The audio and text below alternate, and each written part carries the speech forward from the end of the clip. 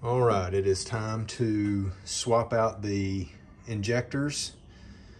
I originally kept the PD130, the ASZ injectors in just to see how they would work, and my fuel mileage actually went down by probably 100 kilometers, maybe even up to 150 kilometers per tank, so that's pretty significant. And I'm getting a fuel smell inside the car just from the richness of it. So I have put new seals and gaskets and the brass fittings on the PD105, the BLS injectors. So I've rebuilt those or reconditioned them, whatever you'd want to call that.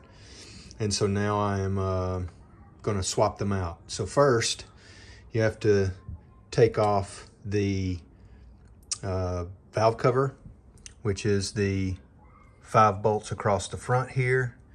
You have 2 on each side, and then you have 1 in the corner here.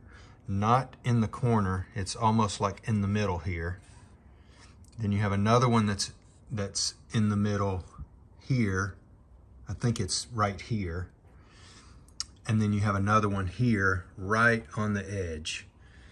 So you have 1, 2, 3, 4 in the back, 2 on each side, and 5 across the front.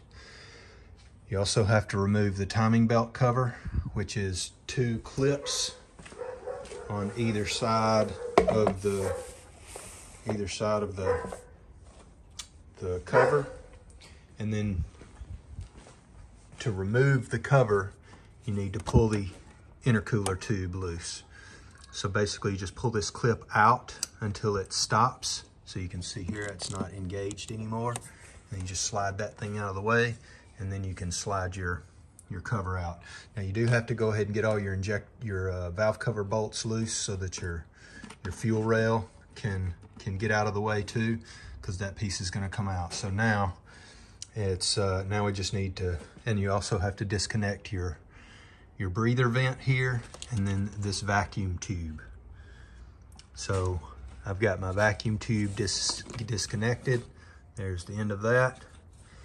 I've got my vent tube disconnected. There's that end. So you just swivel that out of the way. And now it should just come right out. So there's the little shot of the back so you can see the bolts here. Now I replaced these 2 bolts with 10mm bolts. One, because I had 2 bolts break on me the last time. These were the bolts from the ASZ valve cover, but I found that the 10mm are easier to locate than trying to get a T30 Torx in the back here. So these 2 are easily, you can see them, you can feel them. So makes it a lot easier to get those 2 out. These 2 are a little bit more difficult. It's very difficult to see them without the perfect angle. And so I just swapped those 2 out with 10mm, and now they just makes it a little bit easier to get out.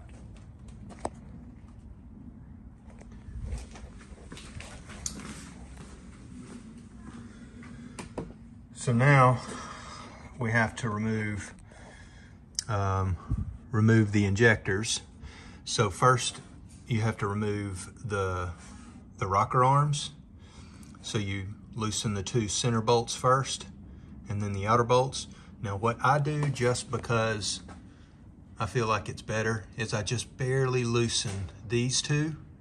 I barely loosen the outer 2, and then I come back and completely loosen these 2, and then completely loosen the outer ones. And it just slowly backs it out because I don't want this thing to warp. I'm not sure it would really matter because it's not spinning as long as it's torqued down correctly. But I don't like to just completely untorque the bolts one at a time. I'd rather like get them a little bit untorqued where they still have pressure on them, and then remove them. And then once we're once we reassemble, we're going to have to adjust the nuts and lash adjusters here. So we'll do that when we're ready to reassemble. Okay, so to get the rocker arms off and the injectors out, you're going to need these two tools: the spline tool, multi-point.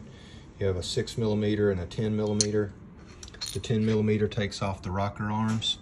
The 6mm takes off the hold down clamps for the injectors. So these 10mm bolts, what I did is it's probably about 1/4 of a turn each bolt, and then I go back and completely loosen them, so that way it releases the pressure a little bit more evenly. They will have pressure on them just because you're pressing on the injectors, which are spring loaded, so they will have a little pressure on them still even once they're completely loose. But you should be able to tell that just by how the bolt loosens. Even though it has pressure on it, I think you can probably like finger tighten, finger loosen it. So that's how far the bolts will unscrew themselves before they're actually fully loose. So it's a pretty long shank there. So now I'm ready to just lift those off. And so you want to keep those in order. And I just call this cylinder 1. I'm not sure if that's really how it's referred to in a manual, but cylinder number 1, cylinder number 4. So I'm going to lift this off, put it in my tray, lift that off, put it in my tray, and I'm going to keep every part on the same cylinder as I disassemble it and reassemble it, just in case. I don't know if it matters. I think the clamp downs are all the same, and these rocker arms may be the same. I don't know, but it's better just to put them back where they went, and then you know you're not going to run into any problems in the future. All right, so now that I have those removed, you want to take off the plugs here. So you just want to grab a hold of the plastic tab there with a pair of pliers, and just a little snug. They're a little snug, but they just pull straight up. So you do that with all of them. Make sure you get a good grip on that tab. You can use needle nose pliers for this too. Just a little pull up and they unclip. So now we're going to loosen up the 6mm bolts there.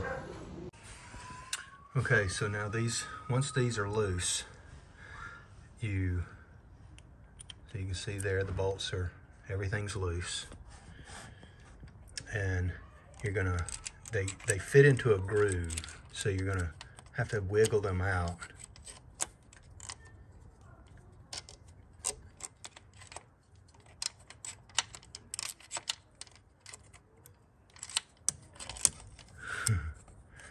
It's kind of hard to do it with one hand here. So you can see how it's got this little foot on there that fits down on top of on the injector somehow. So you have to wiggle it out. Now it could be a little bit more difficult depending on where the lobe of the cam is. As you can see how this lobe is sticking forward. If you have a lobe that is sticking forward, it may not want to come out quite as easy, but I believe you can still get it out. It just may take a little finagling. Okay, so to remove the injector itself, they're suctioned down in there pretty good. So I have done it a couple of different ways, but this seems to be the easiest. Now it does mar up the injector just a little bit.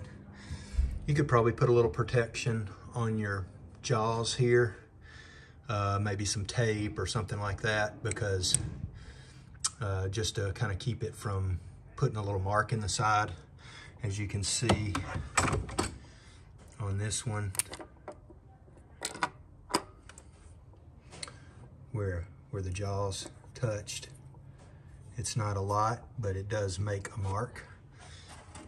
But what I do is I grab a hold of it. Actually, go this way.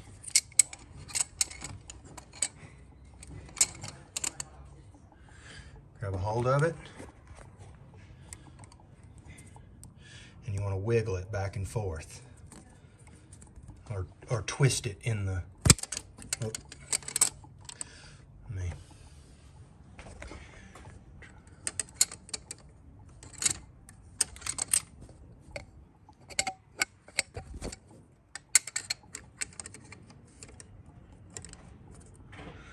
So there is like a nut. You can see a nut shape on there. So what I do is rotate it. Let me get a good grip on it here. It's a little bit more difficult with just one hand.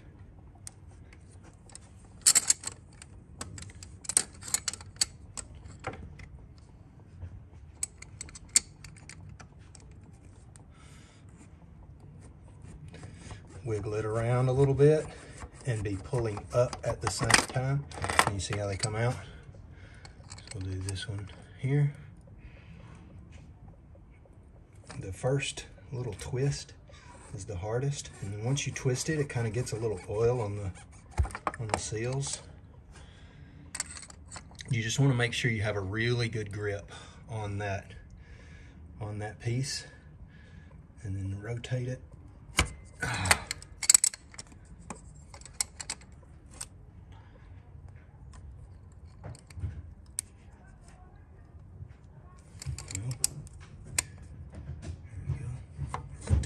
Go.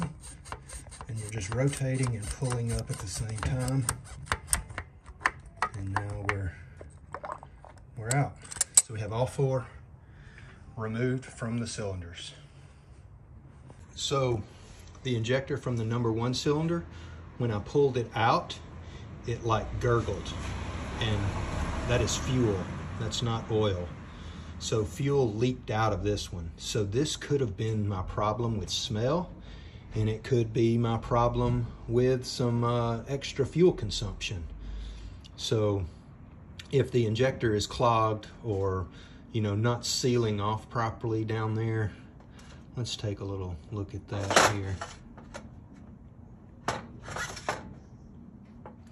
Yeah, it could have a little carbon buildup in the tip, but it definitely leaked as soon as I dropped it down here. It bloop, bloop, bloop, bloop, bloop, and dripped actual fuel onto the tray here. So this is a good thing to get these other injectors back in there. Okay, so we got all the injectors out. I took paper towels and kind of stuffed down into the holes, and just to clean those out. We had just a little bit of oil from, you can see here where it's just running down off of the cam. As I undid them, they were some of the oil that came out. Now, where the fuel comes in, I don't know if you can see it in the picture, there's like a little indentation here and a hole in the head. So the fuel comes in through those holes, and then the injector has holes here where the fuel enters. So that's how the fuel gets into the engine and comes in through those little indentions there. Yeah, you can see the hole there. So that pushes the fuel in and then charges the injector there. So yeah, kind of cool. So now it is time to put the injectors back in. And so what I'm going to do is just lightly lube the seals here. I mean, just enough to let them just slide a little bit. And you do have to like tap them in. So you're going to want to hit right here on this corner or on this front corner here. I can't really touch it here. This front corner,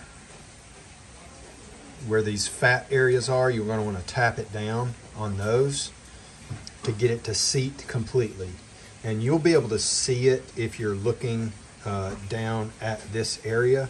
It should seat on that surface. You shouldn't be able to see any of this.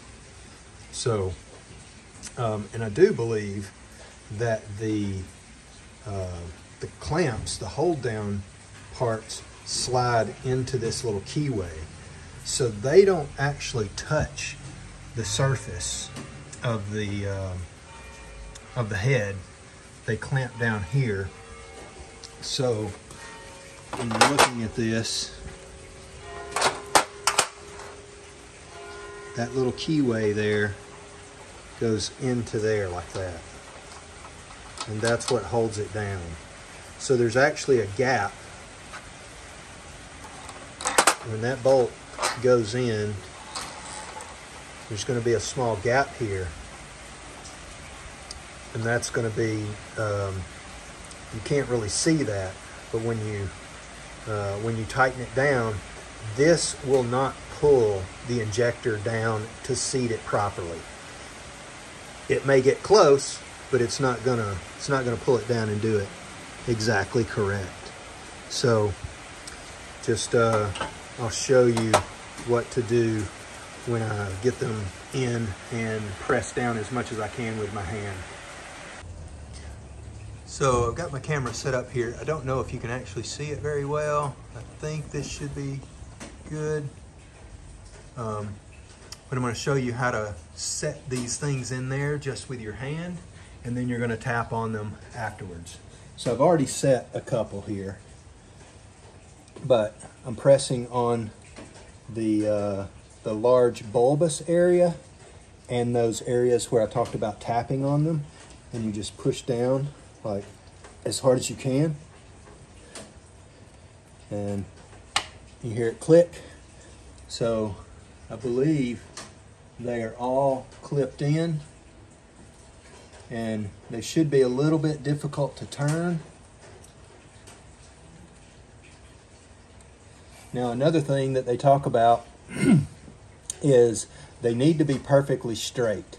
Now, I'm not sure how much that matters, but you can reference them on the side of the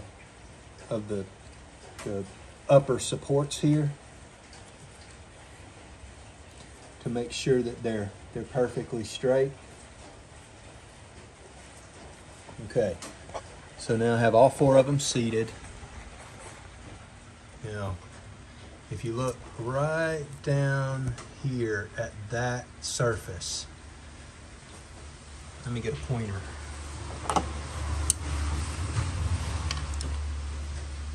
Right here, where it touches the head,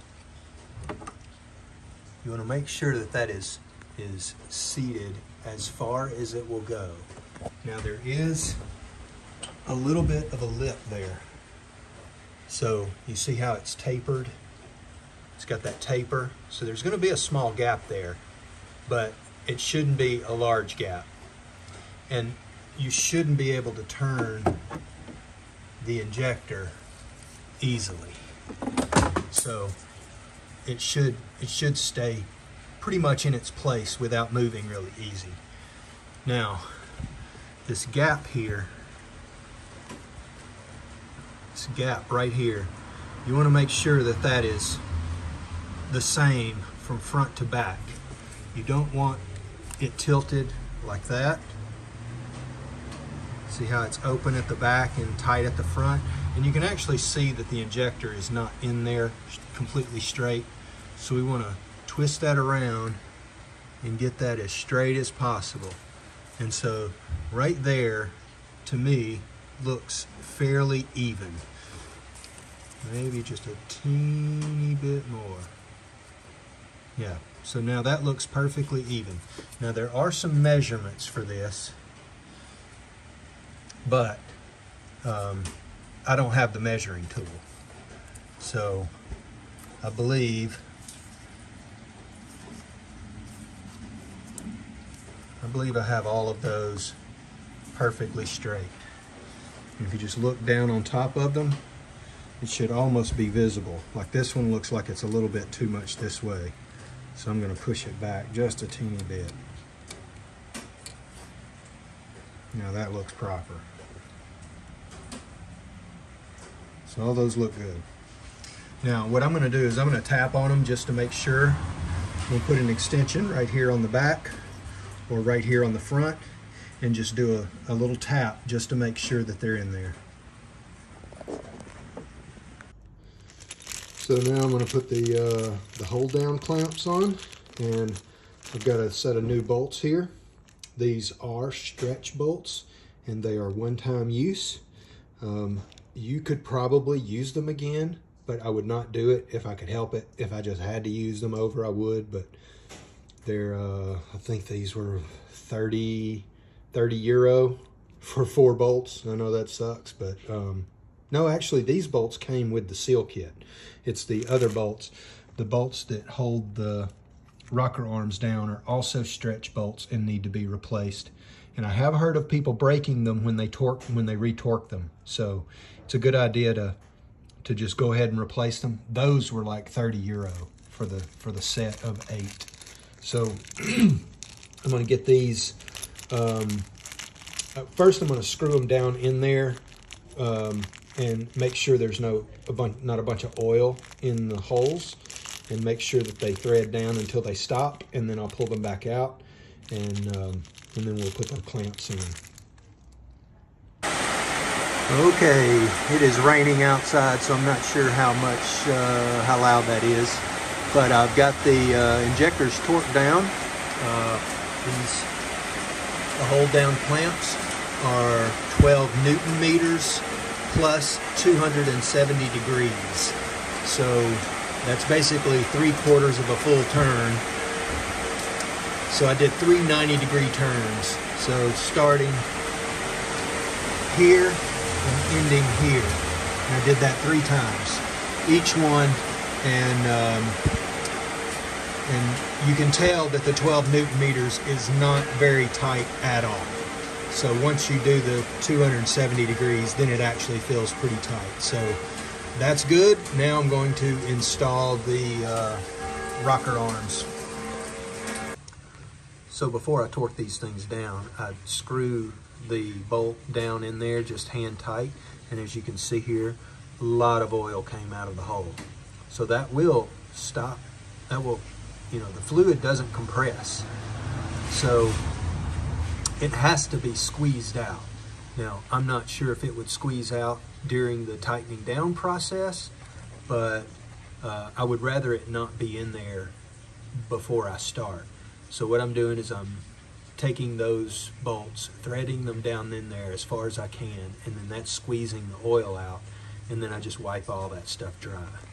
You can see here, these little holes are that's the oil journals. That's where the oil actually enters into this rail, and then that rail lubricates the rocker arm. So I threaded the bolts down into the head as far as I could get them to go. And you can see here that the first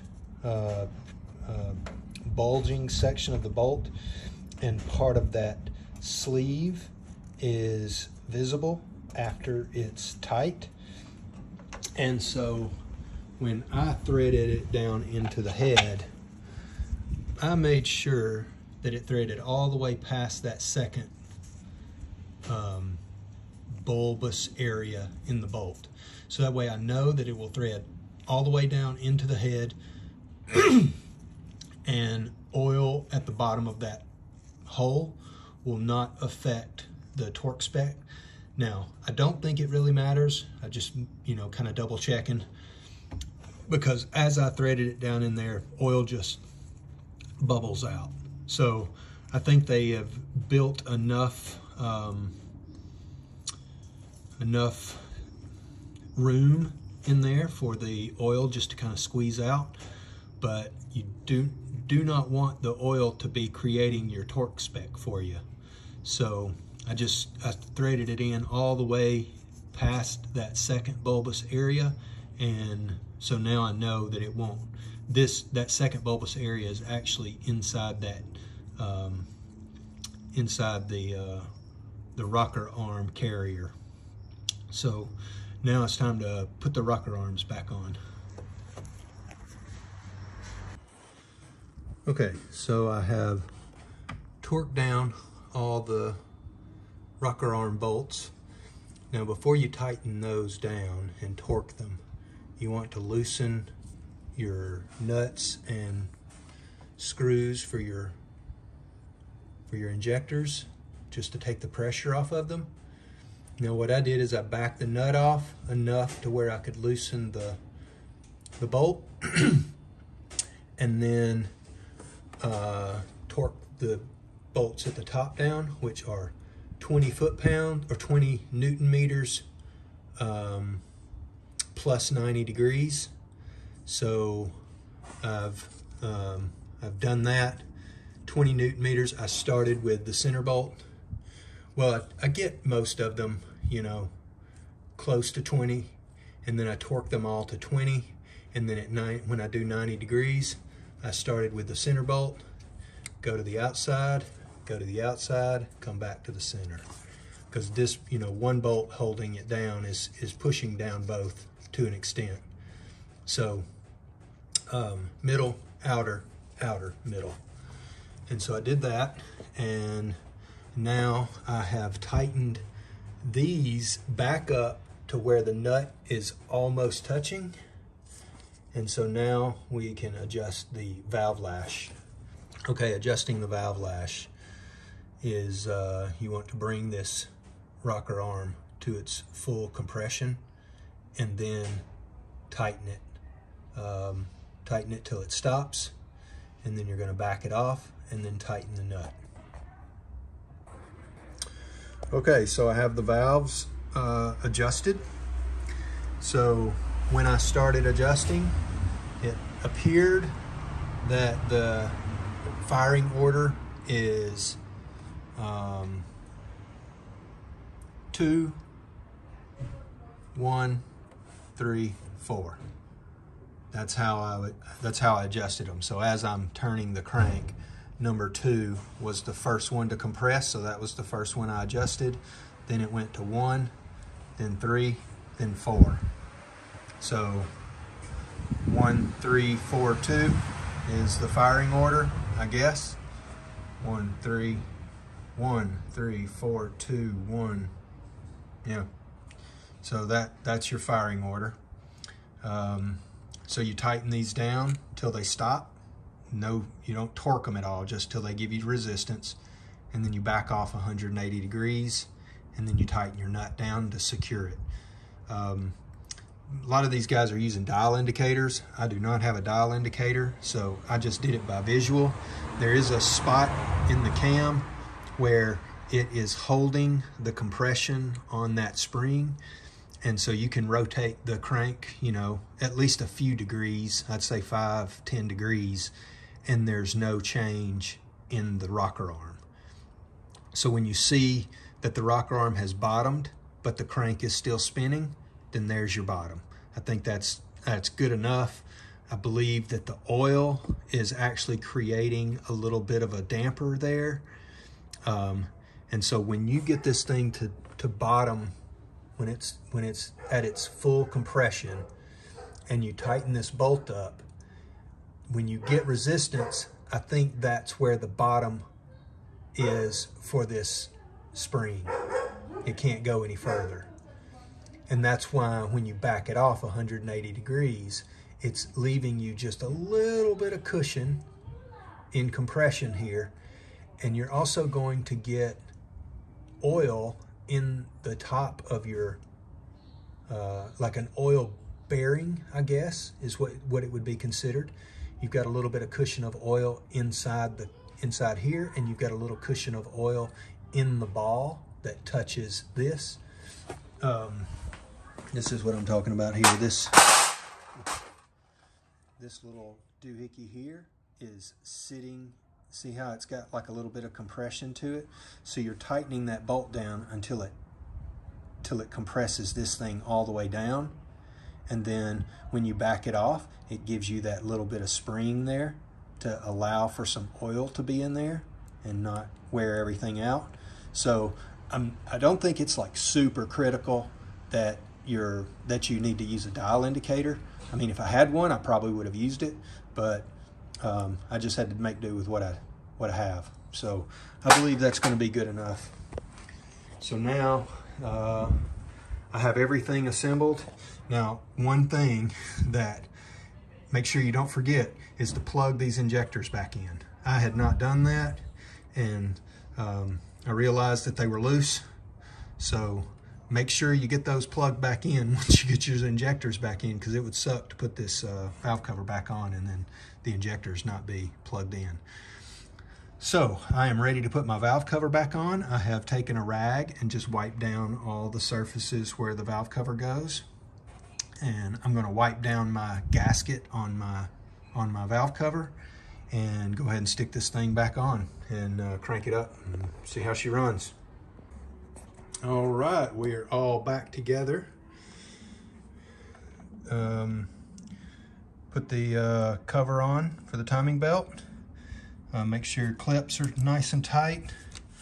Bolt here is bolted down, and I think everything else is good. All your valve cover bolts are tight.